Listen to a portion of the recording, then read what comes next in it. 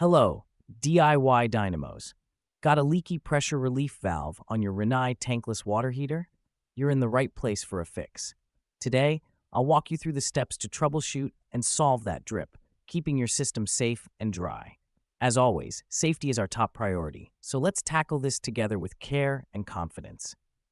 A leaking pressure relief valve can be a sign of too much pressure building up in your system, or it could simply be a faulty valve. Either way, we'll cover how to address both. Ready to stop that leak? Let's dive in. Step 1. Begin by turning off your water heater and allowing the water inside to cool down. Safety first, folks. Step 2. Check the pressure. Use a pressure gauge on a nearby faucet to check the water pressure in your home. It should generally be between 50 and 75 psi. If it's too high, you may need to adjust your pressure regulator or install one if you don't have it. Step 3. Next, let's test the pressure relief valve. Carefully lift the test lever on the valve to allow some water to flow out.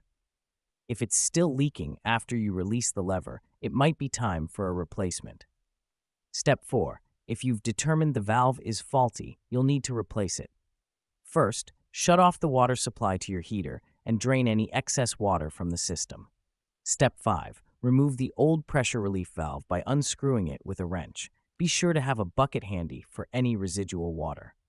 Step 6. With the old valve out, it's time to wrap the threads of your new pressure relief valve with Teflon tape to ensure a good seal. Step 7. Screw in the new valve, secure it snugly with your wrench, but don't over-tighten. You want it just right. Step 8. Turn the water supply back on and check for leaks. No drips? Great job. Step 9. Finally, power your water heater back on.